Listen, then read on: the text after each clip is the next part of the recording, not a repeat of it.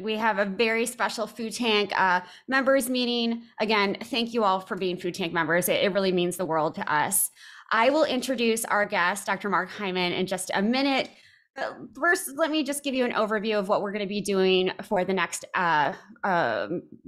55 minutes or so. Our meeting will start with a conversation between Dr. Hyman and myself, and then we will open it up to Q&A with the audience. And so during this first portion, I just ask that you all remain on mute because we are using parts of this discussion for this week's episode of our podcast, Food Talk with Danny Nierenberg.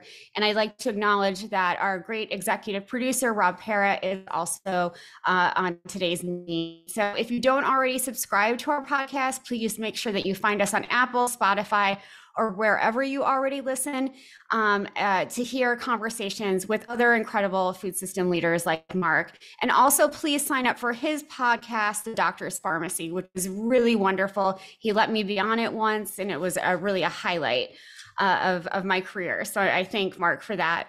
Once we open our Q&A, please use the raise your hand button in Zoom, and then I will call on you, and Elena and Bernie will help me if I'm sort of scrolling through and can't see you. And then you can take yourself off mute and ask Mark your question. So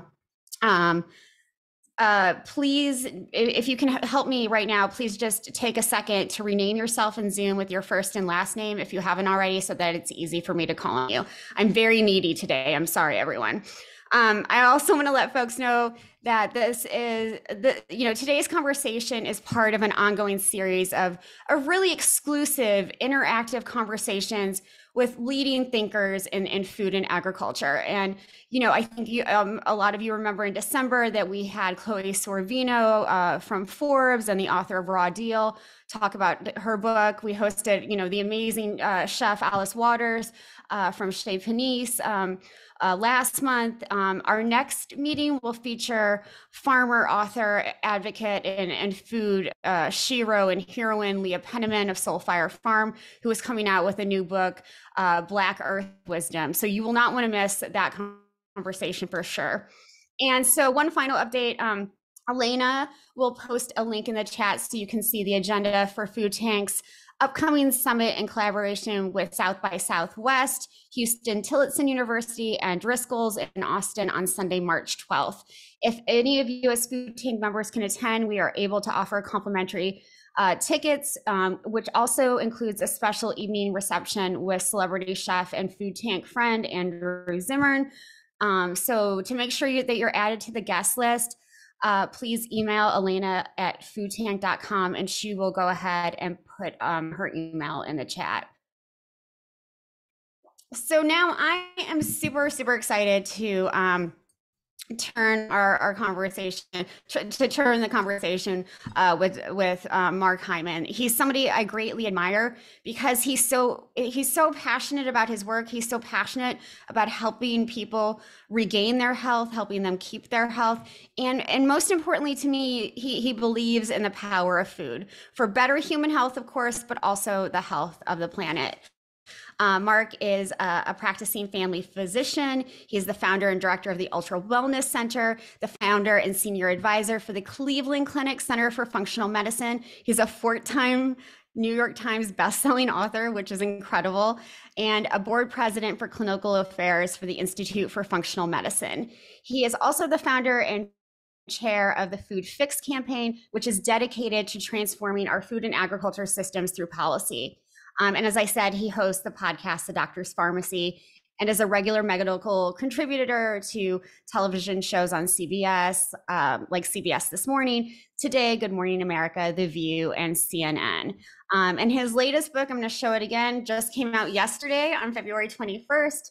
It is entitled Young Forever: The Secrets to Living Your Longest, Healthiest Life. And I'm really excited to discuss it with him today. So Elena will also share a link to purchase Mark's new book in the chat. And we encourage you all to get a copy because one of the people who wrote a blurb said something that really struck me. They said it's an impressive guidebook. It really is. It's a guidebook to better health, better aging, of course.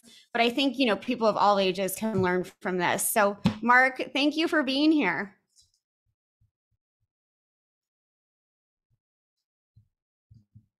How are you? You're on mute, sir. You can't get yourself off. Alina, can you help? Hold on one second. I'm There good you now. are. I'm There good you now. are. How's everybody? Good to see everybody. Hello. Hi. Great group of folks, Mark. So thank you for being here. I'm excited about Young Forever. I have a birthday next week. So Oh, I'm I excited won't be, I about won't be this rude. I won't be rude and book. ask you what that is. 29, Mark, always 29. 29. Um, Okay. so the last the last time I saw you, I let you cut in front of me at the White House Conference on Hunger, Health, and That's right. Nutrition. It That's was right. really We're at the nice to White see House you thing. there. Yeah, that's true. Thank And you. your voice, I think, is so. And we can get into this later, but I think your voice is so instrumental in not just health, but also the power of policy. So we can talk about Mhm, that in a little mhm. bit. But my first question to you is, why write this book now? Why was it so important for you to write this book at this particular moment? Sort of, we're coming out of the pandemic, all these other things are happening.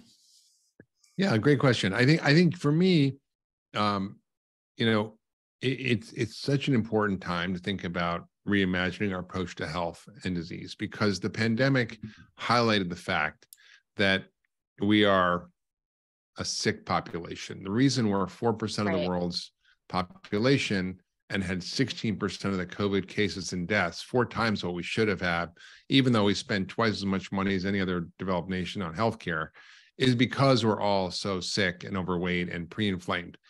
And the book Young Forever really is about the science of creating health. It's what we know now about how our bodies work as a system and how to work with that system to create health wherever you are in your life. And I think that the exciting part also is this rapid growth of research in longevity science, which really didn't exist 10, 15 years ago. It was just in the backwaters of nutrition science and research. People didn't think you should even research it because we're all going to get older and nothing you can do about it. And so why bother? Mm, But the truth is, we actually can do a lot about it. We can do a lot about reprogramming our biology in a way that creates health rather than disease. And that we typically, what we see around us is abnormal aging, because people get sick and decrepit and frail and disabled and diseased. And that's just not inevitable. We can actually have a long, healthy life and have our health span equal our lifespan and be vital until the end. right. Not like most people in America, which spend the last 20% of their lives sick and in bad shape and not able to be fully engaged in their lives. And so functional medicine, my framework of thinking in things in systems, and is what's not my functional is not my framework, but my approach is generally think about things in systems. And functional medicine is a systems approach to thinking about health and disease, and using that roadmap and overlaying that on the science of longevity. I was able to sort of come up with a plan for and a map for how people can understand what goes on in their body over time, how they get sick and they age fast, and how to stop that process and reverse it, so we can actually have more engaged, alive, happy citizens that will make a better society. Sure, absolutely. And I want to talk about that map, but you said we need a healthcare system, or you said something similar to this, that creates health rather than disease. And from my understanding right now, and after experiencing, I think I told you about my mom being, getting ill last year, experiencing that sort of thing, our medical system is not set up to create health, it's set up to treat disease. And I'm Yeah, wondering if you can just talk a little bit about that before we go into the book. totally. I think the book, in fact, is about reframing what we think of as normal, the getting older and getting sick, with all these disabled problems, as abnormal aging, and Mhm. that we kind of need to reframe it to understand that we can have a different process of getting older, and we don't have to think about disease in the same way we did. We need to think about the root causes of why we get sick. We need to think about the underlying mechanisms, and that's what the science of longevity teaches us. So we have to kind of reframe our whole healthcare system from one focused on disease to one focused on creating health. Rather Yeah. than just treating symptoms and diseases, we need to understand how to activate our body's own innate healing system. And this is what was just so exciting for me as I unpacked a lot of the research. I've seen it a lot in my practice. I've reversed people's diseases for decades, Yeah. but to actually see now really hardcore science map out these fundamental mechanisms that go wrong as we get older, that underlie all disease, that mirror the functional medicine model, is so exciting to me, because I go, oh, okay, finally the world's getting it. Finally, the world is figuring out that we need to not focus on treating disease anymore. We need to focus on creating health. And when we do that, the disease goes away as a side effect. That's great. That's great. Can you talk to me a little bit about the research? Because I think a lot of people think that the research on longevity was there, but you said, and we've only started really over the last decade and a half looking into this. And it's because of people like you that there's more research, I think, now. But why wasn't it there? Is because we just thought everyone would die at 65? What did we think? Well, not die at 65, but I think we basically and didn't think it was a treatable problem. And now scientists are reframing aging as we see it today in our society as a disease, the abnormal part of aging. I mean, yes, we're all going to get chronologically older, but biologically we can slow that process and we can prevent most of the diseases we see. So that's why there's such an interest now in studying. And what happened is the government is not doing this. The government, spends like a fraction of a percent. I mean, the National Institute on Aging basically spends like, I think 10% of its budget of $2-something billion, a couple $100 million on actual studying aging itself. Whereas they spend like $6 billion on studying cancer. So cancer is just downstream from aging. If you're, for example, if you're a smoker at 35 years old and smoke 2 packs a day of cigarettes, your risk of cancer is far lower than that someone who's 70 who doesn't smoke at all. So being older is the biggest risk factor for all these diseases. And the question is why? And it's because of these malfunctions that happen that we can treat and reverse. And that's what we call the hallmarks of aging. So now there's billions of dollars flowing in from philanthropists and billionaires who don't want to die. Right. So that, whether that's their self-interest or not, whatever, they're throwing a lot of money at longevity research. And that's exciting because then we're able to start to do the work to unpack these mechanisms and figure out what works and what doesn't work. That's great. So these hallmarks of aging, can you describe them? Yeah. So there's basically 10 things that have been described, and they may fluctuate to be more or less, but there are 10 processes that go awry that are actually not inevitable. They do happen over time if we don't do anything. Like anything, if you build a brand new house and you move in, it's fine. You don't need to do much maintenance. But if it's a 100-year-old house, I live in a 120-year-old barn, I gotta change the roof, and I gotta make sure that I got to change the drain pipe sometimes and put a new water heater in, and it's just like what you got to do. So the problem is we actually have to do the things to actually put energy back into the system so that it actually can function at a high level. So houses can be 1,000 years old. I was in a 1,000-year-old castle in Tuscany, Sure. So, but it needs a lot of work. So I think humans are the same way. We get entropy, and we have to put more energy into the system as we get older. And so the hallmarks of aging are the things that we can focus on. And the most important one is the one relates to nutrition and food, because food is the biggest modifier of our biology. And it turns out there's these 4 longevity pathways or switches in our cells that detect our nutritional status, whether we have too much food or not enough food, too much sugar, too much protein, not enough sugar. And so they are really important in regulating so much of what goes on, and all the other hallmarks that drive inflammation or mitochondrial damage or changes to our epigenome or changes to proteins that damage proteins or problems with shortened telomeres or zombie cells. All these things result from often poor nutrition. It's one of the factors.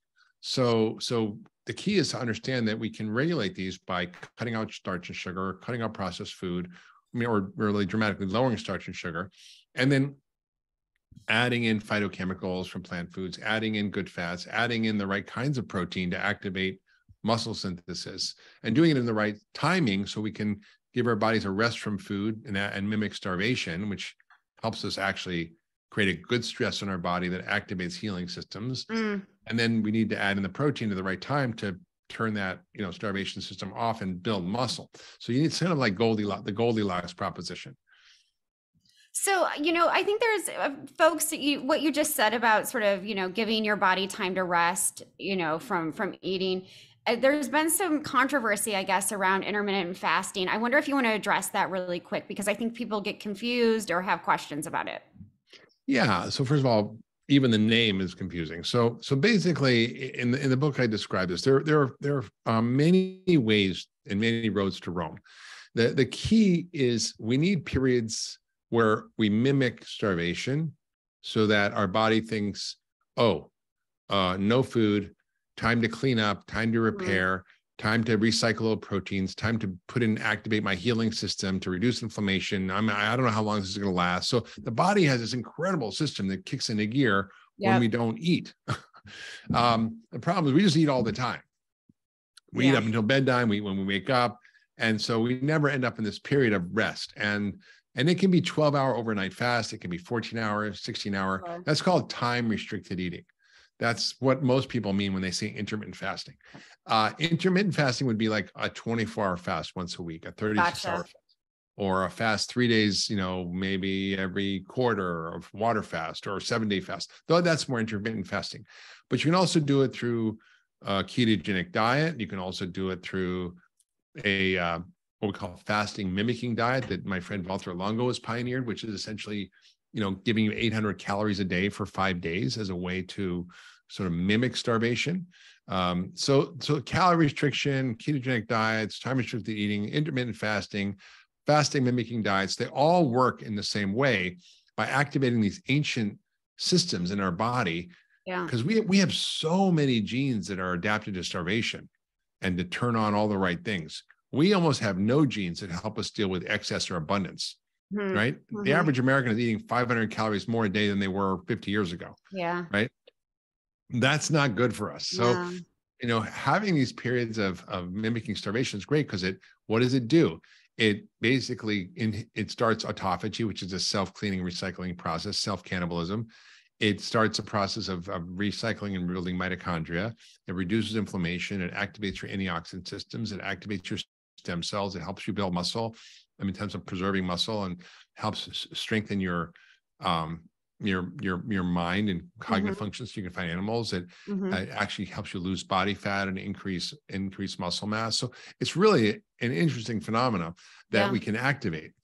So interesting. One thing that resonated for me in your book is that you say that your body is your smartest doctor.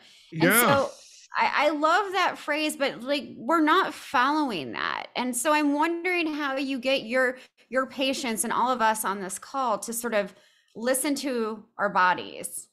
Does that make sense? totally. I mean, I've been doing this a long time, Danny, and what's shocking to me, and I take care of, very well-educated people most of the time. People have the ability to, interest in their health and want to do the right things. And it's just shocking to me how many people don't understand the connection between how they're living their lifestyle, particularly what they're eating, and how they feel.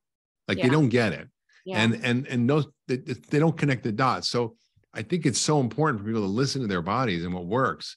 I can tell you what to do, but if it doesn't work for you, it doesn't mean it's right for you, because Right. we're all different. So I always say, you can try different things, but like, for example, if you have a belief that eating meat is bad, and you become a vegan, but all of a sudden you become infertile and you lose muscle and you have low libido and your hair's falling out, and that might not be the right thing for you. Right? Sure, sure. But on the other hand, if you're vegan and you're like running marathons and you feel good and you've learned how to do it, that's fine. So it's like it's the obsession with a certain ideology that gets in people's way of what to do that's right for them. Yeah, no, I think that's so important. That's like, I'm obviously not a doctor and but I know a lot about nutrition and when people ask me like what I eat, I was like, it doesn't matter what I eat. It matters like how you feel, and how you decide, what your body needs because everyone's different. That's And right. and so I think that that's really That's important. right. One of the things that I also wanted to talk about is how can we encourage folks to eat according to what they feel they know their body needs, not just on an individual level, but sort of on this, structural or systemic level, like to think about sort of how to eat for the greater good. That's a great question. I mean, we're every time we eat, it's a personal act of health or not. It's a agricultural act. It's a Wendell Berry. political, right? Thank you. Yes, he was one of my heroes. It's a political act. It's an environmental act. It's a climate action. So literally every time you put something on your fork, it matters in so many ways. It's a social action. So, you know, I think we have to be very conscious, but not be crazy about it. But we have to be very conscious about how we can think about our food through the greater web of everything we're connected to. It connects us to the earth, to each other. And so the choice we make matter. It matters to our own health. It matters to climate. It matters to biodiversity. It matters to farm workers and, you know, how they're treated. I mean, it's really quite important to think about it more holistically. And so there's actually a great model out of California they use for purchasing food through a program they call Good Food Purchasing Program, I think. And Yes. it's essentially it's you know, the state saying, okay, we're going to make a set of guidelines that we can use as a filter for determining how to buy food that we're going to serve in institutions and universities and prisons and wherever, you know. And is it nutritious? Is it humanely raised for the animals? Are the farm workers treated nicely? Is there a positive environmental impact? You know, so they go through the social, you know, the human, the environmental, the animal sort of impacts, and have a filter. And I think that's helpful to think about. Now, obviously you can't control that. You go out to restaurants, you know what you're eating. It's like, all right, like, okay, I had like I'm in the hotel here in New York and I had some, you know, salmon, and I don't know where it came from exactly. And, you know, it's like, maybe it was a healthy place, maybe it was farm, it wasn't. So it's like, you do your best, but at least I'm eating something that I know is a real food. I can recognize it, and it might not have everything I want, or it might have things that I don't want in it, but, you know, you do the best you can. Absolutely, absolutely. Yeah, you mentioned, you know, veganism earlier, and I think your last book was the Pegan diet, and the benefits of you know, eating more plant forward or plant based. And you know, this relates to what we were just talking about, sort of eating for the greater good. You know, you say that this kind of diet, the Pegan diet, which you can describe again to folks in a minute, is designed to regenerate human and planetary health, which are so inseparable. So I guess one, explain to folks who might not know what the Pegan diet is, and then why again, they're so connected. Why the environment and the Pegan diet are so connected. Well, like I said, when we eat, it's a much bigger web that we're involved in, and it affects so much of what we're doing. And so I think when we look at the choice we're making about food, although we can't always be perfect, we should try to lean towards purchasing food, and as best we can afford it, that is not harming us, not harming animals, and not harming the planet. It's just kind of like a basic framework. And then we should think about food as medicine.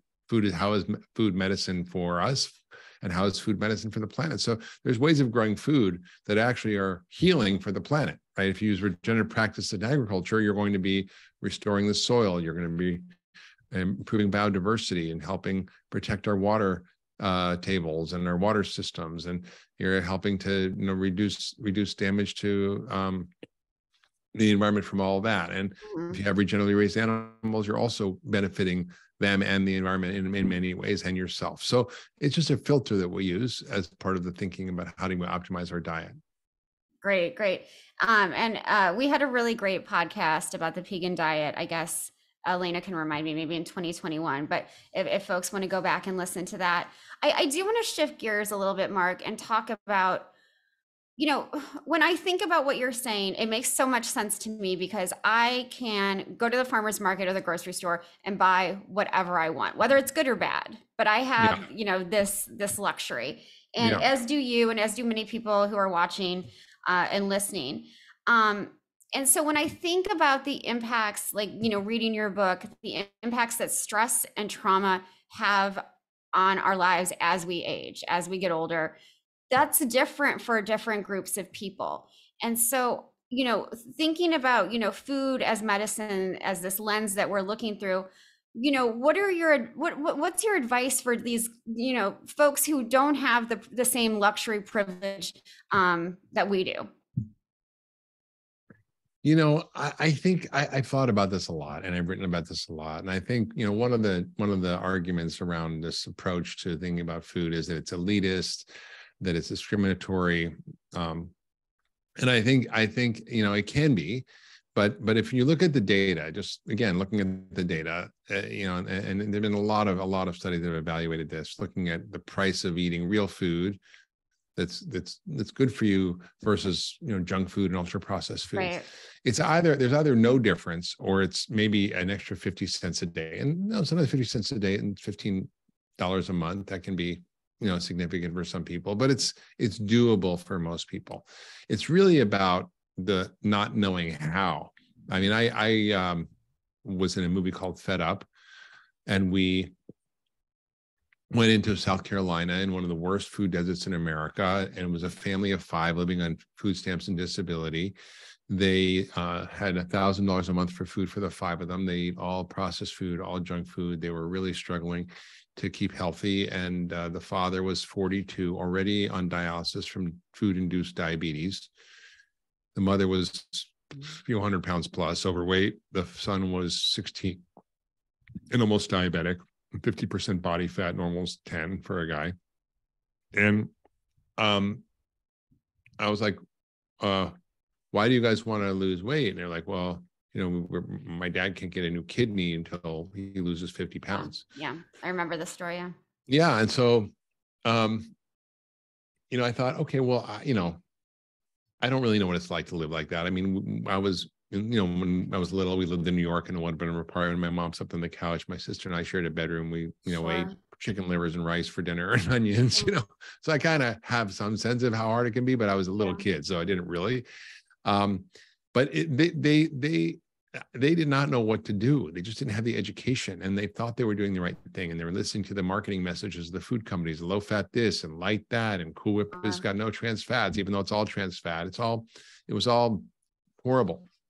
And so I just showed them what they were eating. No judgment. I educated them about what was in the food and what it did to them, and they were shocked.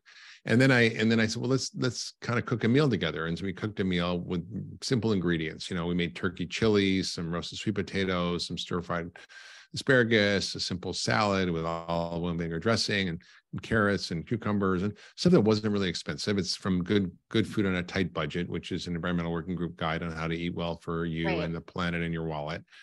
And I said, okay, well, they loved the food. It was amazing. And then I said, why don't you try this? Like, here's this guide, and here's my cookbook, and like, try it.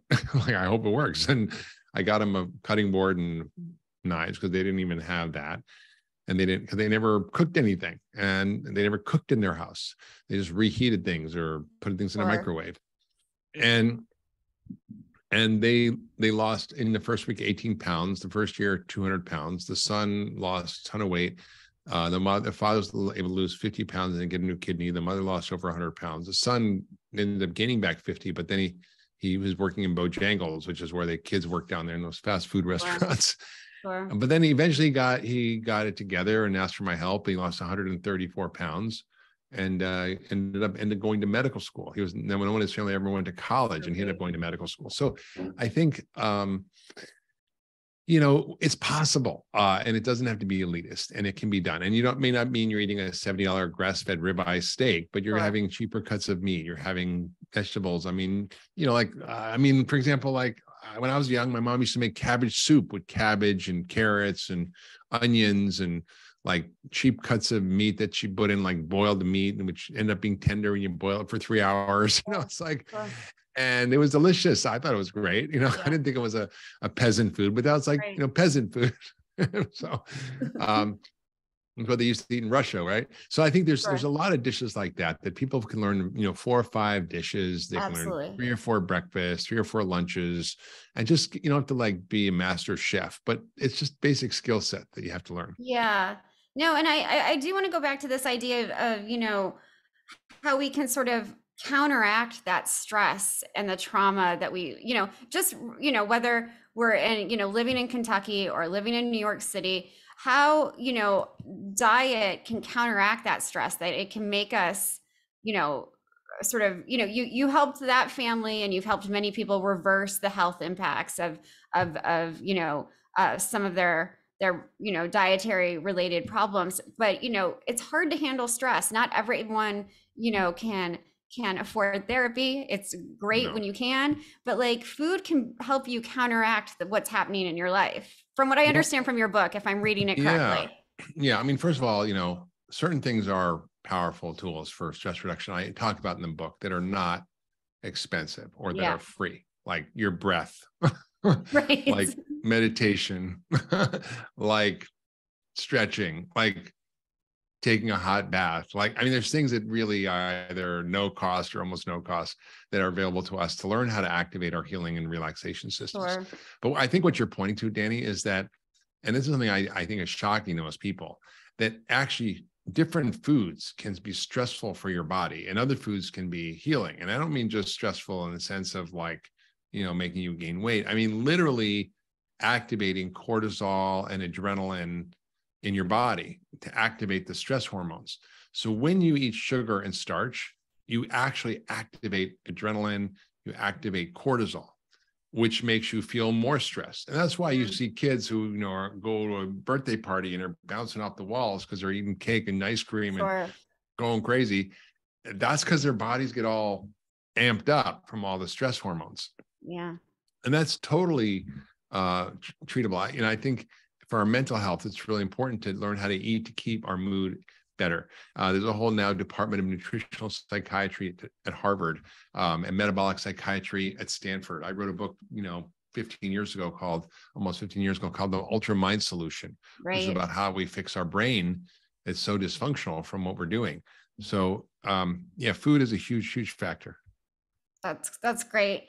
I wonder, before we turn to Q&A, from doing the research for this book, and just your whole life has been dedicated to these issues. What do you think is the most exciting, innovative therapy that's out there to help, to stop or reverse aging, but to just create better health, to reverse some of the issues that we've been talking about this whole podcast? You mean things that are coming on the horizon that I think are kind of the new and fun and funky Yeah. things? Or you What's think, exciting to you? I mean, the basics are really exciting because when you dial in like personalized approaches that are designed for longevity science to optimize diet, exercise, stress reduction, sleep optimization, hormone optimization, nutritional status, that'll get you most of the way there. But then there's some really cool stuff coming down the pike, like hyperbaric oxygen therapy, ozone, exosomes, and even this thing that you might not have heard about called plasmapheresis. I really love this because it makes so much sense. And Sure. actually, there's some interesting experiments where they took mice and they would wire up their circulation of an old mouse to a young mouse, and then the old mouse would become young. And they didn't know if it was from factors from the young mouse or if it was stuff they took out of the old mouse. And what they did was they kind of followed up on that experiment, and they found they just filtered the blood of the old mouse. They didn't hook it up to a young mouse. They just put it through this filter process we call plasmapheresis. Plasma is the soup that your cells float around in.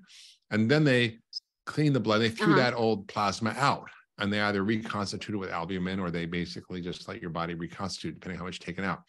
And they found that the mice actually had all the same benefits of becoming younger when they did that. And this is something you could do like once a quarter. It's a relatively simple procedure.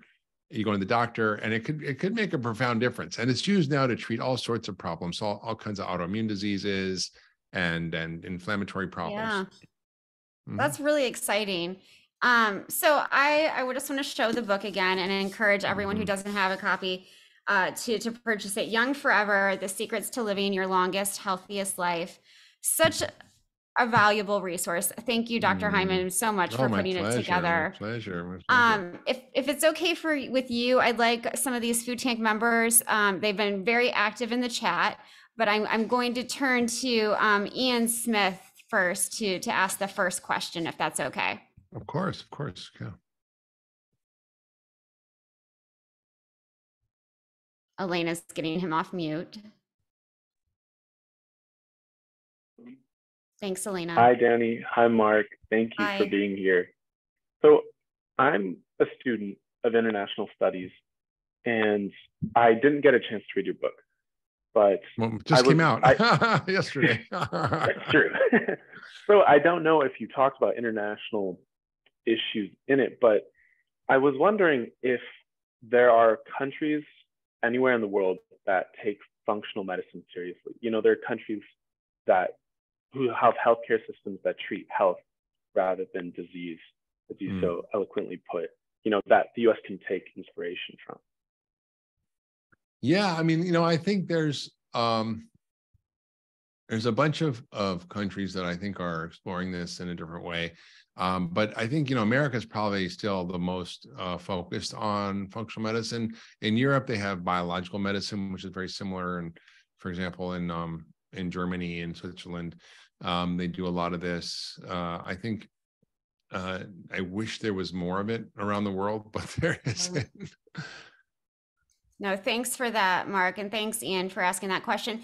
Ursula has a really interesting question and comment, but specifically she's asking about, you know, how we can sort of change USDA practices, that's the US Department of Agriculture, and what you're thinking about as the Farm Bill comes up this year. And so many of the folks on this call are working on it. Yeah, for sure. You know, it's exciting. I mean, I have a nonprofit. It's called the Food Fix Campaign.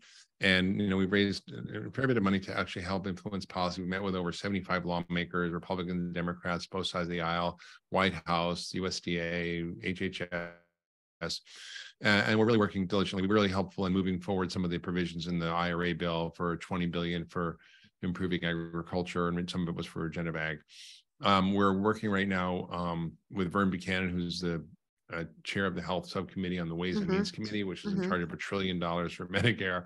And he's super excited about moving forward on this conversation. And we're having hearings coming up, and how we can affect the Farm Bill and some of the food policies in the Farm Bill. Because I mean, the Farm Bill really barely should be called the food bill, because it's 75% of it is food programs, not farm programs. And so I think it's kind of an exciting moment.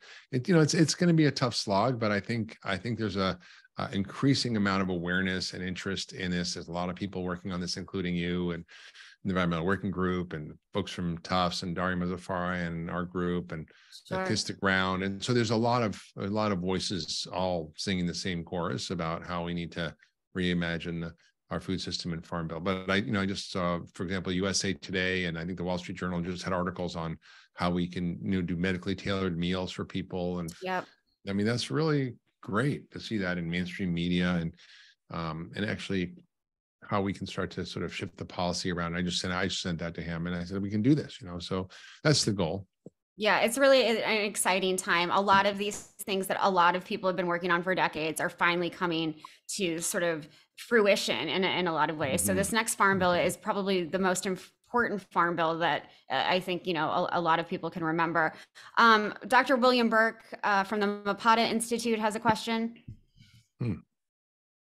Hi, yes, hi Danny, hi Mark. Mapata is my background. I'm also at Michigan State University. Thanks for being here.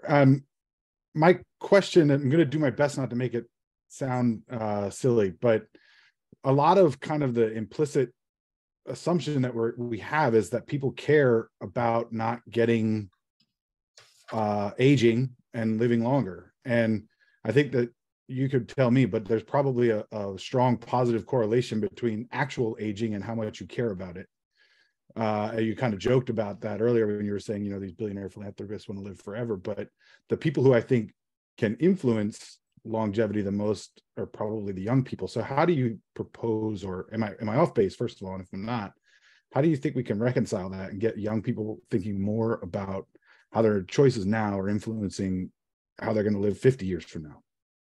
Well, I think that's a hard sell, to be honest with you. I think what really gets people is, how do you feel better now? How do you do? I mean, because, you know, whether you're 20 or 30 or 40, the amount of chronic illness is just rampant. Like I said, 93% of Americans, that's adults, children, thin people, people overweight, are metabolically unhealthy. Okay, that means most Americans don't feel good. Yeah. And so everybody's interested in feeling better and optimizing their health. And the consequence of doing that is that you optimize for longevity as well. And so I think you don't have to sell people on the then, it's on the now. And the now, the payoff is tremendous in terms of your well-being, your cognitive function, your mood, your energy, your capacity to do whatever you want to do in life. Well, that's really the key. The whole point of this game is to be able to show up every day and do what you want, and give be the contribution that you want in your life. Thanks, Mark. Kristen Olson, you have a question. Yeah, hi. I was interested in what you were saying about intermittent fasting, because I see all sorts of young parents, you know, with kids that are 9, 10, 5, 6, giving them snacks all day long because they believe that, you know, if their hunger level rises and their blood sugar drops, they're just their behavior is going to be off, that they're going to be hangry. What do you think about that? Well, they will be, actually, if they feed them sugar and starch, because their blood sugar is going to be going up and down like a yo-yo. The key is to give kids protein and fat and keep their blood sugar even, and they won't have that problem. And you don't need to eat all the time. In fact, it's terrible to eat all the time. Thanks, Mark. Ursula, did you have another question? I do. Hi, Mark. I met you many years ago at the University at Buffalo when you received an award the same night as my husband.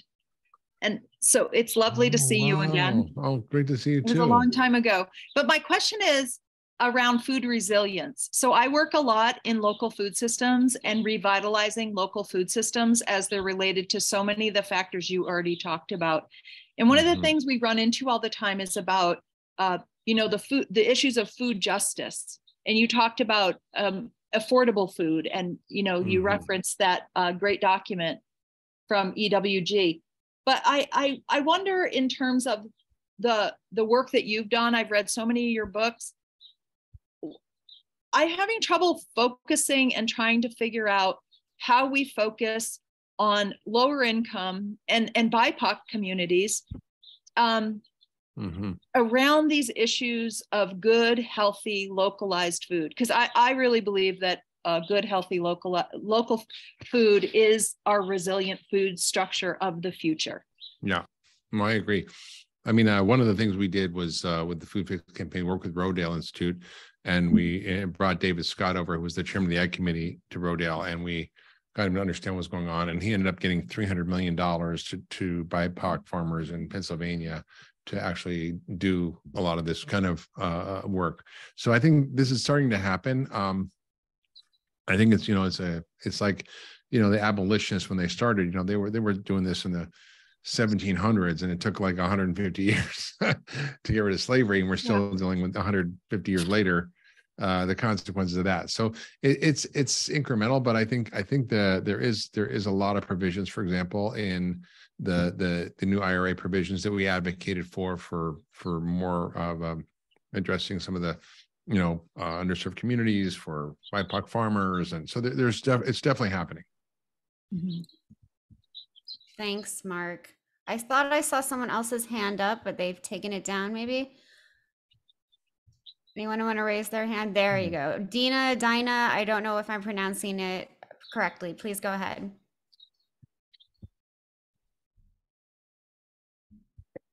One second while we get you off mute.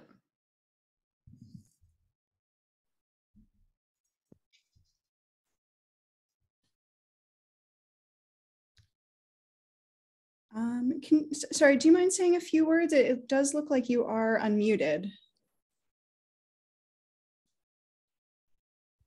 Go ahead, try, so that we can't hear you. Do you want to write it in the chat quickly? Thanks for your patience, everyone. I know the technology is sometimes difficult.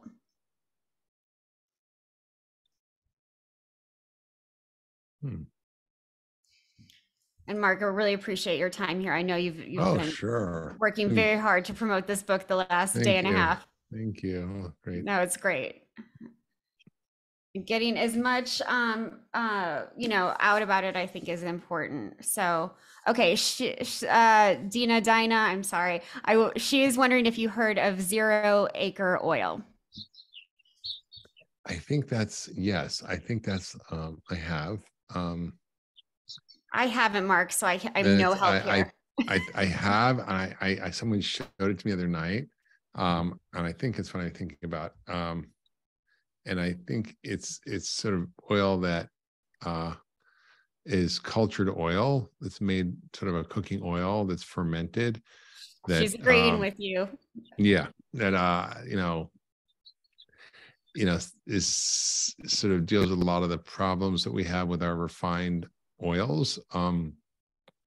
It's it's new. I don't know much about it other than I don't know what the science is about it, but someone actually let me try it the other night. So yeah, it's mostly monounsaturated fat, which is from like the olive oil, but it's also got a high smoke point, so you can cook in higher heat and has a lower environmental footprint. And so it's clean, doesn't have like flavors like coconut oil. So there may be some benefits. I haven't seen any of the research on it, so I don't know if there is any. Of course. Thanks for bringing that up, though, and I will check it out too. I guess, maybe I'm looking for other questions here. Please put them in the chat or raise your hand. But Mark, in terms of, we've talked a lot about advice here. We talked about how parents are sort of struggling and they're given a lot of information. And you and I have talked about this before, every day there's a new nutrition or health headline, whether it's on the news or YouTube or, whatever you're reading. And that's so confusing to people. And I'm wondering how we break down this confusion. Well, it's hard. It's why I wrote Food, What the Heck Should I Eat? Right. As people were so confused about it. I also detail a lot about this in my book. So it's kind of also that. And I think it's really about kind of getting out of the noise, doing a little bit of learning and homework, figuring out, and then trying what works for you best and seeing what makes most sense. Absolutely. And often, people like you and others, it comes down to very simple advice. Michael Pollan said it, really well, eat more plants, eat what your grandmother would eat. He has that whole line. Right. It's often very simple food advice. Food rules is great. If it turns your milk color, maybe don't eat it. Right. Your grandmother wouldn't recognize it as food. Yeah. Right. Exactly. And so, and you're kind of, this is not, I know you're like such a scientist and such an expert on these issues, but this is not rocket science either. This is just eating really, trying to eat better, eating well, taking care of yourself and all the, in easy ways. I especially liked what you said about, reducing stress. People can do that on their own. People can, do all of these like self-care things that you don't learn them in school, I think is the thing. And so your ability to educate and spread that awareness, I think, is very powerful. Exactly. That's the whole game. It's just people need to understand how their bodies work and to work with them rather than against them. And that's really the whole kind of purpose of my work, is to get people empowered with the information they need to do what's required to get healthy. Absolutely. I think that's a great point to end on. I really, really appreciate you doing this. I know you're traveling like crazy. Yeah, it's always fun to talk to you. I always learn a lot, and I'm always reminded of things that I should know. So I really appreciate that. So I want to remind everyone to pick up a copy of Young Forever. Great book. And be sure to tune into Mark's podcast, The Doctor's Pharmacy. Be sure to tune into our podcast, Food Talk with Danny Nierenberg. Our next episode is coming out tomorrow with Mark, and we will share part of today's conversation, as well as my own reflections along with Rob Pera, our executive producer, about what Mark talked about. And please stay tuned for details about our next Food Tank members meeting with Leah Penniman, who I adore. Oh, she's amazing. And so, and I hope you will all stay in touch with me at Danielle at foodtank.com. But really, really appreciate you, Mark. And please take care and be well. Thank you so much, Danny. Thanks everybody for having me. And thanks for all the work you all do to make the world a better place. Oh, you're sweet. Thank you. Bye, everyone.